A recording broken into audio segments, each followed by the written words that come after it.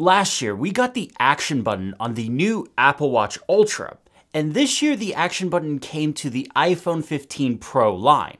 This is the feature that I am the most excited about on the new iPhones. The possibilities of how you can use just this one button are nearly endless. For me, I built a shortcut that adapts to whatever mode I'm in, and then just shows me the options based on that context. Now, this shortcut isn't just limited to running on the action button. In fact, I have it living on the dock of both of my iPads. And if you're using a regular Apple Watch, a non-Ultra one, you could also pin this shortcut to be a widget in the Smart Stack on a regular Apple Watch as well. I found it extremely useful being tied to a physical hardware button so that I can run it wherever I am in a given OS. This video is sponsored by Dark Noise. Let's get into it. For starters, the action button can be used for a ton of different things. Toggling silent mode, quickly launching the camera app and snapping a photo, turning on the flashlight, recording a voice memo, and more. But what we're going to use is shortcuts. In this menu here, you can pick from a bunch of pre-built shortcuts from apps you have installed or shortcuts you've downloaded or built yourself. The shortcut we're going to be using is called ActionCut. I'm going to link to that and everything else I mentioned in the description below. Let me walk through how I'm using this shortcut first so you all can get an understanding of how it works. I made a video a couple years ago talking about focus modes and how my devices are always in a focus, even when I'm not working. This is still true to this day. I have different focuses for working, filming, meetings, and just personal time. I also use the built-in driving and sleep modes. What these do is control what notifications can alert me when I'm in a given context. This also allows you to control what is active. This can be home screens, lock screens, Safari profiles, and a few other things. Working, filming, and meetings are obviously my work modes, and they filter different notifications and apps based on my context. For example, I don't want any notifications of any kind coming through when I'm filming. This can just throw off when I shoot. But when doing general work, of course I want Task Manager, Calendar, and other work-related notifications. When I'm not working, I am in my personal mode. This lets mostly everything through while still letting me control active home screens, lock screens, notifications, and more. If you don't always want to be in a focus, this shortcut will still work for you, and I'll explain when we get to that bit. You can set up different focus modes in Settings, Focus. Alright, let's move on to how ActionCut works. I'm going to use my iPad to walk through this shortcut, but you can build and configure it also on an iPhone or a Mac. ActionCut uses a series of if statements to check to see what context your device is in when running.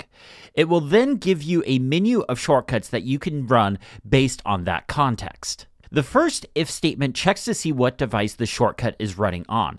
If you're running this on an Apple Watch, you will get this first menu here. The reason why the Apple Watch version is getting its own menu is because the Apple Watch version of shortcuts is very limited, and not all actions I need to run some of my bigger shortcuts are here. So I just filter the shortcuts that will run on the watch and that are useful to me here. For most of the menu options, I use the Run Shortcuts action to trigger other shortcuts. This reaches outside of the shortcut you are currently running in and will run a different shortcut you have in your library. This way, if I need to modify a shortcut because I change an app or come up with a better way of doing something, I don't have to update multiple shortcuts. For the Apple Watch section, focus modes are ignored. This menu will always be the menu that shows up on your watch no matter what focus you are in, or even if you have a focus enabled. The first shortcut in this menu is the backbone of my whole focus system.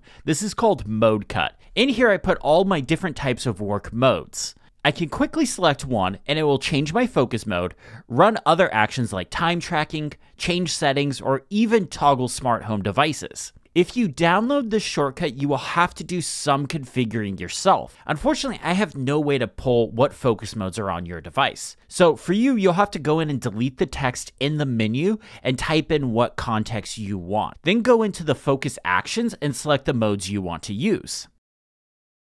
The very first option in this menu is another shortcut called Reset Shortcut. This puts my device in what I consider to be the default state, which for me is running my personal focus. It also turns off any time tracking I might have been doing. Mode cut is how I toggle focus modes. I don't use the control center toggle. This way my devices always stay in a focus and I don't have to worry about them being set off.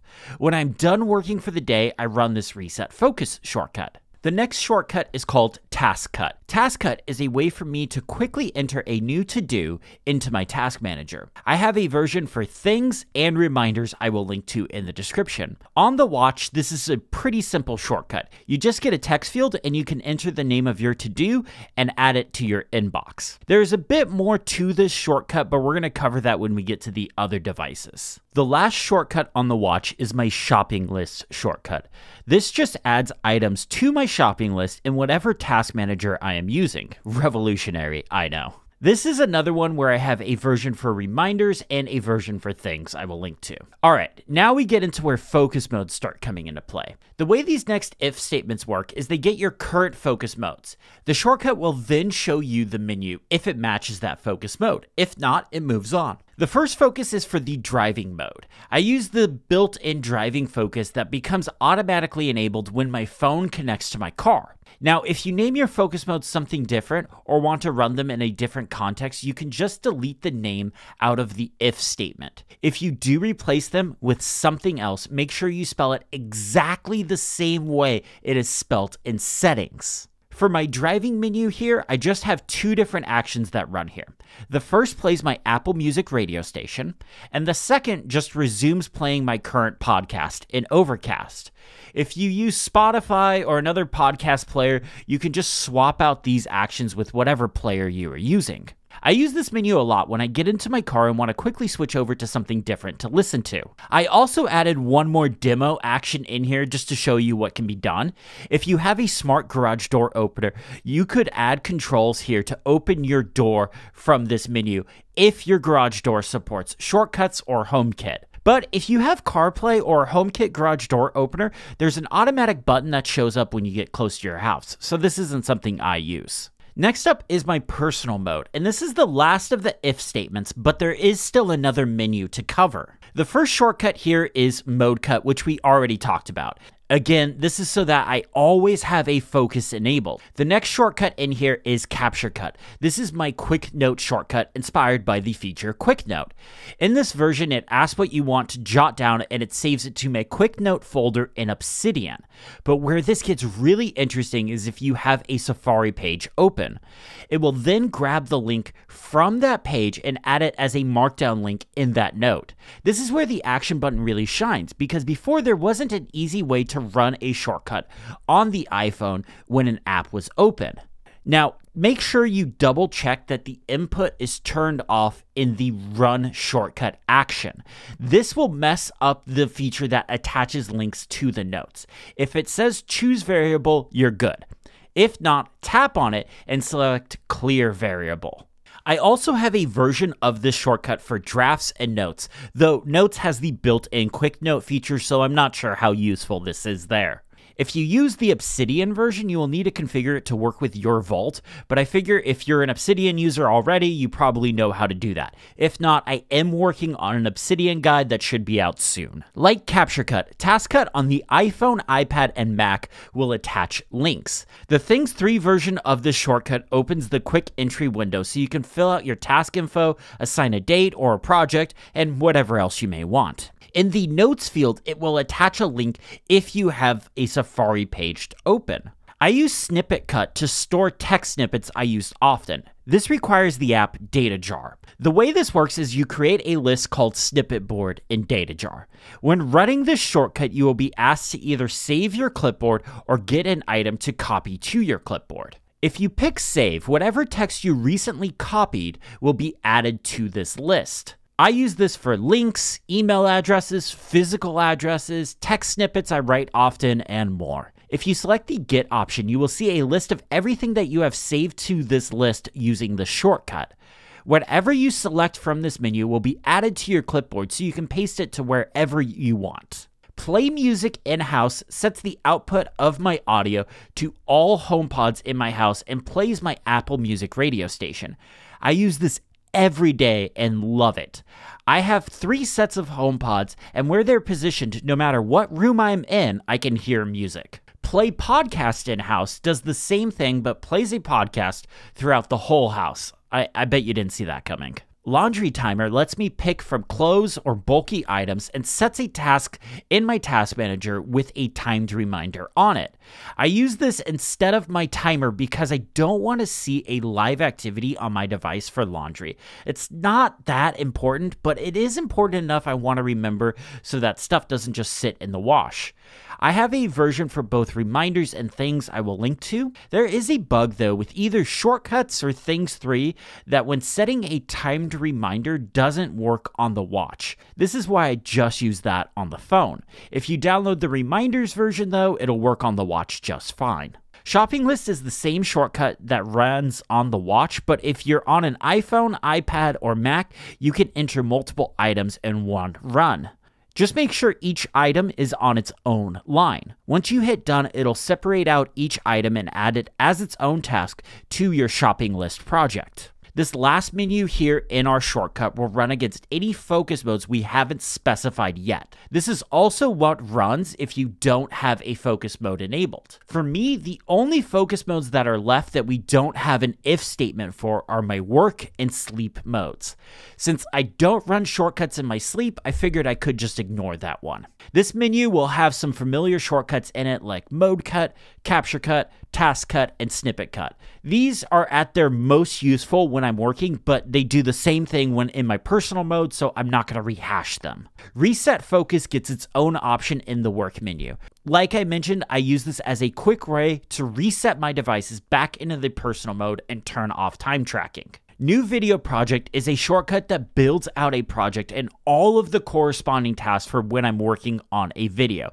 It's fairly specific to me, but I'm still going to link to it for people that might want like a project template shortcut. Play Music starts playing my Apple Music radio station. I really like this as it's a way to quickly play something I would like and not have to sit there and scroll through my library. I'm a pretty picky person. This just plays to whatever my current audio output is set to.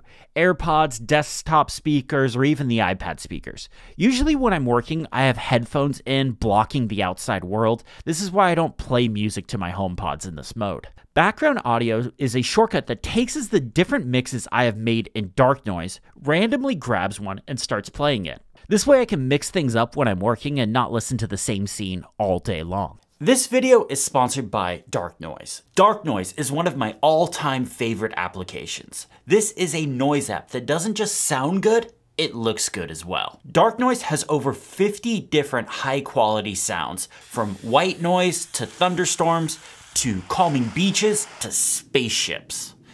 When playing a sound, you get these stunning animations. But the app takes it a step further as well. You can make mixes of the sounds to build custom scenes. One of my favorites that I made mixes heavy rain and thunderstorms with creek and windy tree sounds. This is extremely calming to me. Dark Noise is the app I use when I need to focus and get some serious work done. I can distract myself really easily and avoid the task at hand. To combat this, I throw in my AirPods, turn on noise canceling, and put on Dark Noise. The rest of the world simply just disappears and I'm focused just on the task in front of me. Dark Noise isn't only for working. It's great for that, but it also works out really great if you're somebody that needs white noise to fall asleep to, or maybe you want to just put on some lake sounds and relax. Dark Noise is available on the iPhone, iPad, and Mac. Dark Noise is free to download, so go check it out. I'll put a link to it in the description below, and my thanks to Dark Noise for sponsoring this video. ActionCut is designed to adapt to you. While this is how I've been using it, I wanted to give you all a way to make it work for you. In the description, I will link to my version and all of my shortcuts, but there will also be an ActionCut template for you.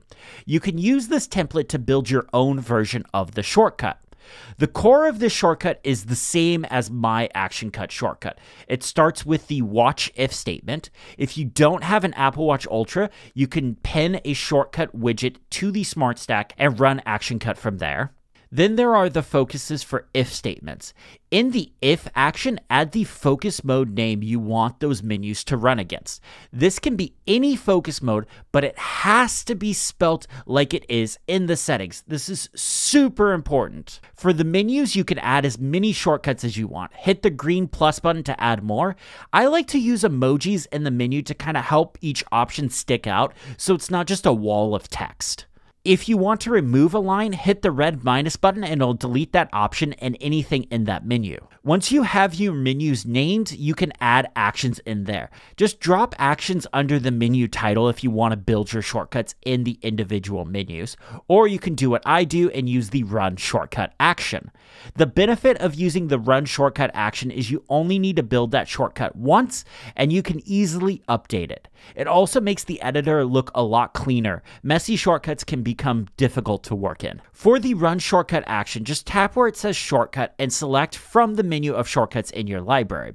You have to have the shortcut in your library first. You can find more shortcuts in the gallery, but there are a ton of great resources I will link to as well, along with all the shortcuts I talked about. If you do use the run shortcut action, remember to turn off input for stuff like capture cut or task cut. Basically, you have to do this for any shortcut that is passing content to another shortcut. You can select it and hit clear variable. If it says choose variable, you're already good to go.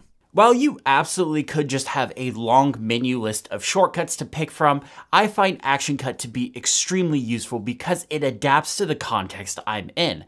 On my Apple Watch, it's not showing me a bunch of shortcuts I can't run, and when I'm in my work mode, it's not showing me a bunch of personal stuff that I just don't need at that time. If I do say so myself, I love what I did with this shortcut. In fact, it replaced the shortcuts widget on all of my devices. It's not on my iPhone, iPads, nowhere to be found now. I have some issues with the shortcut widget that, I'll save that for another video.